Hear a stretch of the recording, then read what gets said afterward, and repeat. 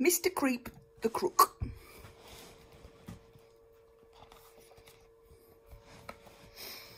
Mr Creep the Crook was a bad man. Mrs Creep the Crook was a bad woman. Miss Creep and Master Creep were bad children. And Growler Creep was a bad dog. For some of the time, Mr Creep and his family lived in a secret den. For the rest of the time, they lived in jail. One day, Mr Creep was sitting in his little jailhouse. He was drinking a cup of jailhouse tea and eating a piece of jailhouse cake and planning how to get out. Here is Mr Creep's plan. Mrs Creep was knitting a jailhouse jumper.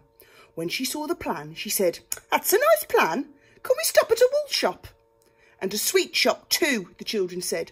But Mr Creep shook his head. "No," he said, "no changes to the plan. It's foolproof." A few weeks later, this happened. As you can see, the plan was foolproof. Well, nearly. The next day, Mr Creep was sitting on the sand. He was eating a seaside sandwich and drinking a bottle of seaside beer and planning how to get rich quick. Here is Mr Creep's plan. Who to rob, Mr Biff, what to take, gloves, Mr Cosmo, magic hat, Mrs Wobble, food. Mrs Creep was being buried in the sand by the children. When she saw the plan, she said, "That's a very nice plan. But you forgot the wool shop." Then, a few days later, this happened. The Creeps got biffed by Mr Biff and had their bottoms burned by Mrs Plug. Mr Cosmo the conjurer played a trick on them. Mrs Wobble the waitress dropped a jelly on them. They got stung by bees, kicked by a horse and chased by cops. Big mistake. They also burgled a burglar and he robbed them. And besides all that, it snowed. Was that a foolproof plan too, Dad? The children said. And Mr Creep said, no.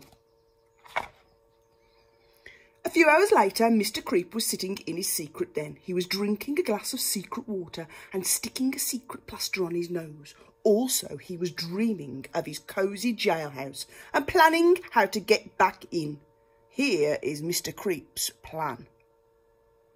This time, it really is a foolproof plan, he said. And it was. Now, as you've seen, Mr Creep the Crook was a bad man, Mrs Creep the Crook was a bad woman, Miss Creep and Master Creep were bad children, and Growler Creep was a bad dog. However, most things change as time goes by. So after a year or two, the Creeps were not quite so bad. And after another year, they were nearly good. And after 6 months, they were good. At last, they were let out of jail. The next day, Mr Creep was sitting up in bed.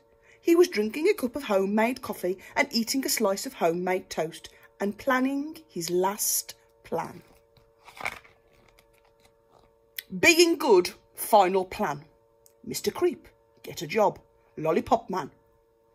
Mrs Creep, get a job, sales lady. Master and Miss Creep go to school, top of the class. Growler, well trained. It's foolproof. It's a perfect, Dad. When Mrs Creep and the children saw the plan, they said, "That's the best plan of all. It's perfect, Dad. It's foolproof." And so it was. Well, nearly.